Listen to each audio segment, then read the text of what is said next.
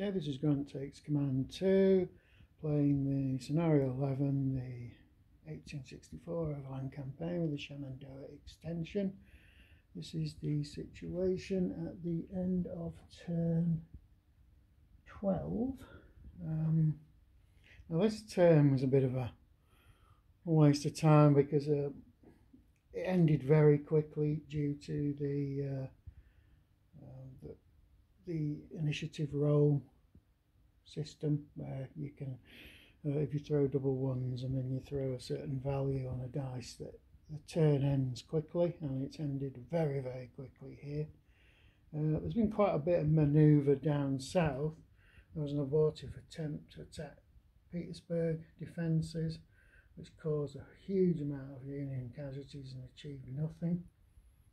Apart from that, there was a bit of manoeuvring going on between the various forces.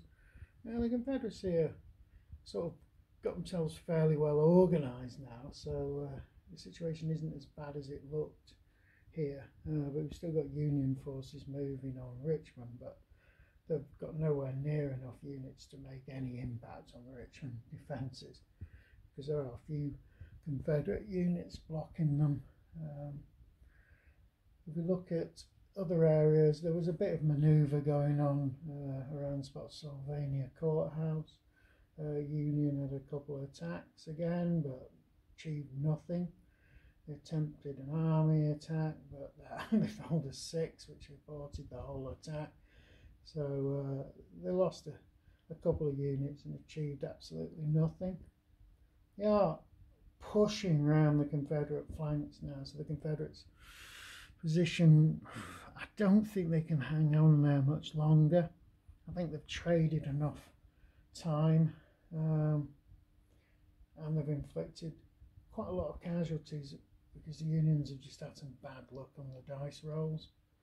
Other stuff, there was no activity at all in the Shenandoah, and pretty much no activity anywhere else on the board.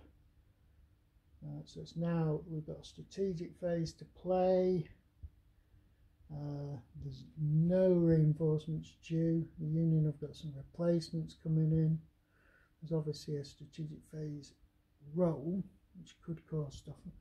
The Union last strategic phase, they had to withdraw a load of their artillery, and that affects the victory points. They've succeeded in withdrawing 3 artillery units as ordered by the system. We've also got the command postures for the Shenandoah and the Bermuda 100 fronts to redo in the strategic phase. So all in all, that was a bit of a nothing phase. The Confederates are still doing all right. They've just got to be careful they don't get completely surrounded and bagged at Spotsylvania.